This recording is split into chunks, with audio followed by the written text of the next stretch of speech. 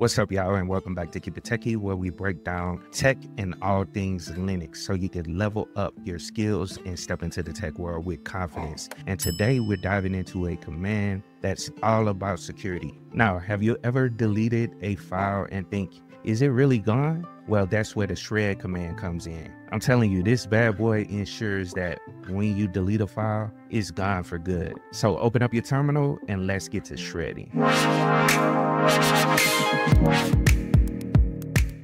All right, so let's break this down. I'm logged into my virtual machine. This is Parrot OS, and I pulled up the man page for shred. Now, the shred command in Linux is designed for secure deletion, and it's included in majority of Linux distributions as a base utility. Now, most of us know that when you delete a file, it's not truly gone. It's just marked as free space on a disk. And so someone with the right tools can recover the data. And that's scary, right? But the shred command overwrites your file multiple times with random data, making recovery nearly impossible. And so it's perfect for those moments when you're like, nope, no one's seeing this. So think of it as your digital paper shredder. Now, we all know data privacy is a big deal. So whether you're in IT, cybersecurity, or just a regular user protecting your personal stuff, that's why the shred command is so important. It solves the problem of leaving sensitive data vulnerable after deletion. And this reminds me of some of the tools in the Department of Defense when they get rid of hard drives and all that stuff. So adversaries can't recover the data. They overwrite that data a bunch of times. I can't remember what the standard is. I think it's 6 or 7 times, but you could do it as many times you want to using the shred command. And so let's say you're getting rid of some financial documents like your taxes or private keys or something like that, or maybe something embarrassing, I'm saying, that you have on your computer. And it's something that you'd probably rather not explain if, let's say, something happens to you, you know what I'm saying, and someone has to go through your computer or your information. Without shred, someone with basic recovery skills could bring it back. But in my opinion, with shred, you're locking that door and throwing away the key. It's especially handy for professionals in compliance heavy fields like healthcare and finance. So now let's look at some practical examples of how to use the shred command. And I'll allow you guys to read through the man page at your leisure. You can check out all the different options that it has included with this application. So, hey y'all, Josh here from KeepItTechie. Real quick, let's talk about Rocky Linux. This distro is the real deal if you're looking for a solid enterprise-ready Linux solution. It all started after Red Hat dropped CentOS, and Gregory Kurtzer, the OG co-founder of CentOS, brought us Rocky Linux as a tribute to his late friend, Rocky McGough. This is community-driven, open-source software at its finest, and it's already making waves. Rocky Linux 8.10 is out now, giving you that enterprise-grade stability without all the Red Hat licensing headaches. So whether you're running a home lab or a full-on data center, Rocky's got your back. So if you want to keep it open source and keep your data secure, check out Rocky Linux. The link's down in the description of the video. It's built by the community, for the community, and it's here to stay. Stay techie, y'all. Let's go on quit out. And so one of the first things I'll do is basically generate a file, or let's see if we got any files in here, or we don't. So let's create a file right fast. Let's just use touch, and we can name it test file.txt and press enter and ls. And so we want to shred that test file. Let's say that has some financial information in there or something, and you want to get rid of it. The basic use case is to simply overwrite that file using shred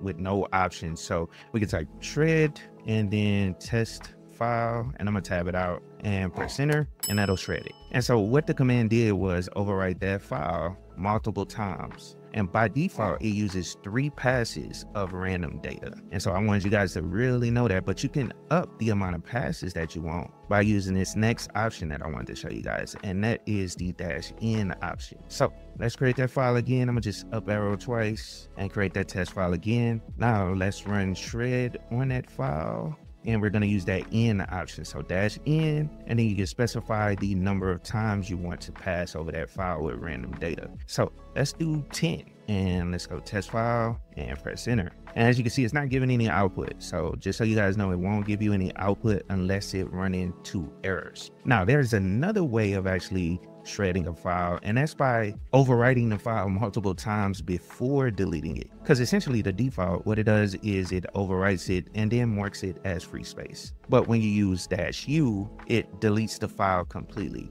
And this combo overwrites and removes it in one go. So that's perfect for those burn it all down moments. But let me give you guys an example right fast. So let's run touch again, create that file, and then all you have to do is type shred and then -u, and then our test file. Press boom, there we go. Now, like I said, you won't see any output. I know what it's doing based on the options that we're putting in there, but let's say you want to see some output of what's actually happening. And what I'm gonna do is create that file again, that test file again, press enter, and actually let's go back up to the top so you guys can see. But let's run the shred 10 times again for that test file. And then also what I'm gonna do is put that -v in there, which is for verbose. And we can press enter, and that'll give us, it should have gave us some output, but since that file is so small, you can't really see any output. That's why it didn't show us anything. But what happens is it's mainly for bigger files. So if you have a large file, or let's say you're deleting a partition or shredding a partition,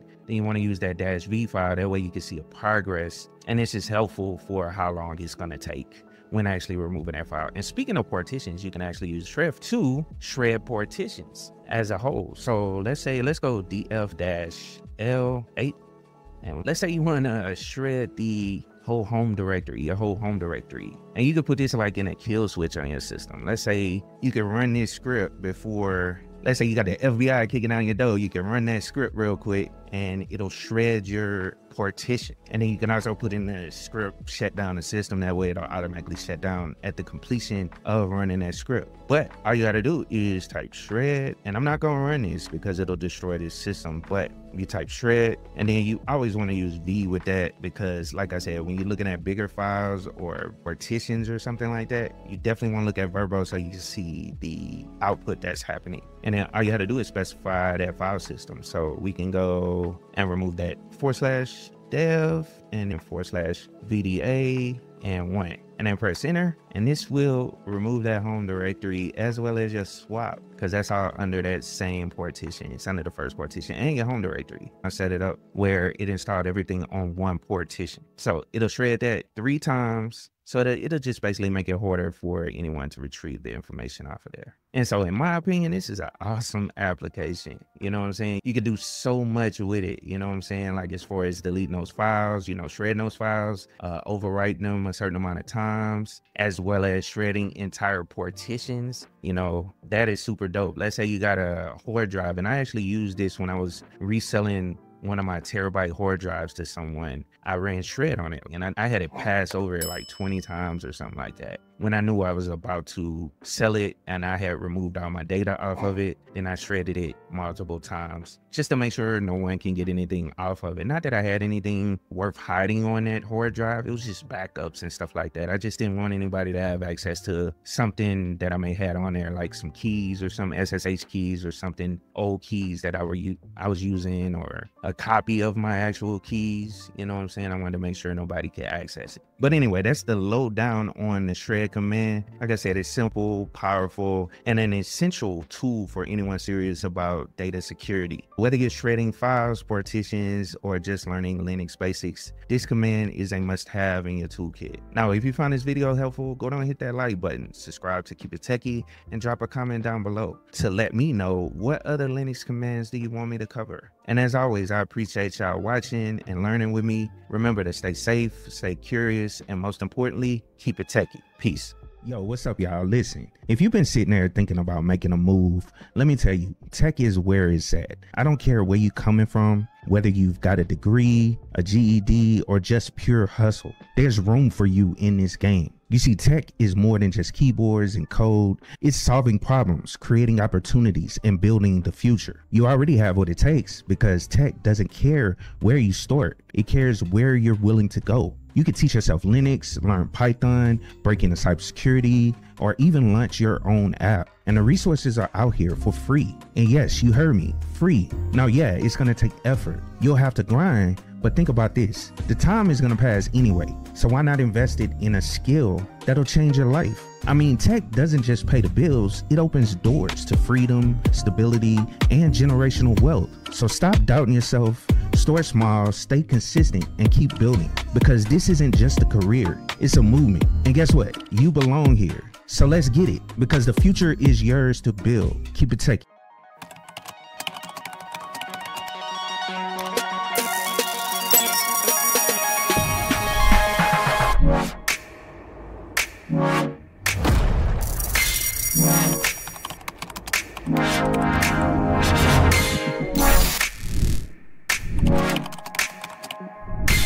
One.